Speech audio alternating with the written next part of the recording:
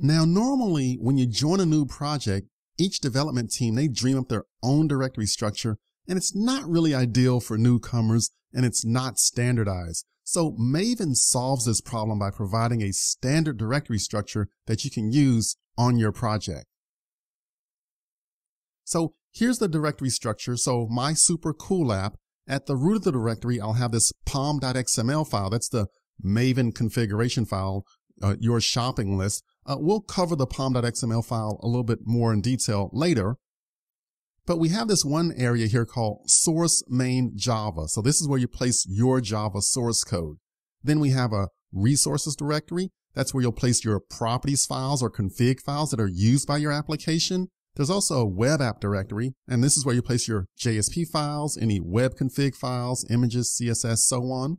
There's also a source test directory. This is where you place your unit testing source code and any properties and configuration files that are used by your unit testing code. And finally, there's a target directory. So this is the actual destination directory for your compiled code and also any artifacts that Maven will generate. All right, so let's go ahead and kind of look at an example using some of our coding from before. So we have our super cool app here, right? And our source code will place in the source main Java. So this is where we put our source code.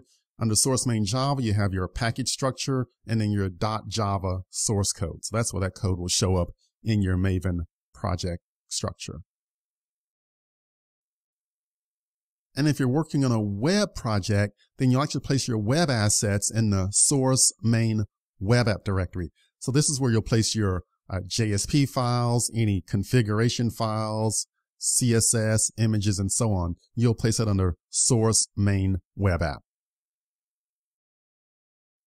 Alrighty, now what are the benefits of the standard directory structure? Well, for new developers joining a project, they can easily find code, properties files, unit tests, web files, and so on. This is very important, especially on real-world or real-time projects. You can quickly join a project and know where files are located. Also, another benefit is that most major IDEs have built-in support for Maven. So like Eclipse, IntelliJ, NetBeans, they can easily read and import Maven projects for you.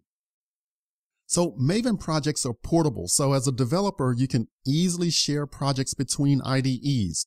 So I could create a Maven project in NetBeans and easily open that project in Eclipse or IntelliJ or vice versa. The really nice thing about this is that there's no need to fight about which IDE is the best. I've seen many developers have shouting matches saying that their IDE is better. Hey, I don't care. Use whatever IDE you want, and whatever works for you, works for you. I'm not going to try and convince you or convert you to my IDE. You know, it's like a religious argument or religious battle. Just don't even go there. Alrighty, so that's one of the nice benefits there of using Maven. And some additional advantages of using Maven. One is dependency management. So Maven will find the jar files for you. So no more missing jars, and also building and running your projects. You know, no more worrying about build path or class path. And then finally, you have that standard directory structure, which I really like. And then finally, my personal best Maven benefits here is that once you learn Maven, you can join a new project and become productive because you'll know how to build and run the project with minimal local configuration.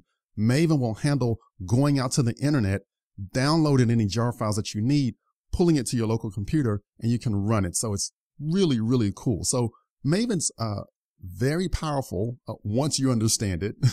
Once you get your head around it, then it's a very powerful tool, and you can definitely use it for your enterprise projects.